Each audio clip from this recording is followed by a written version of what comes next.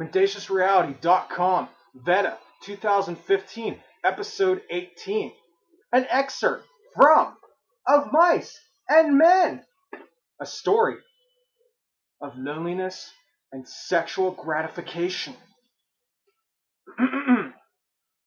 George cut the cards and began turning them over, looking at each one and throwing it down on a pile.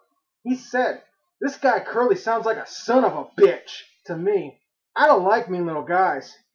"Seems to me like he's worse lately," said the swamper. "He got married a couple weeks ago. Wife lives over in the boss's house.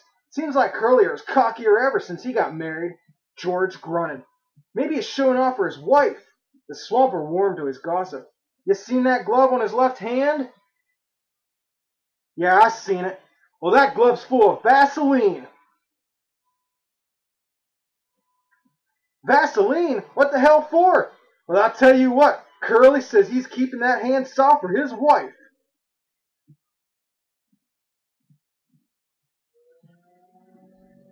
I don't know if this was about masturbation or a symbolism for being pussy whipped. Either way,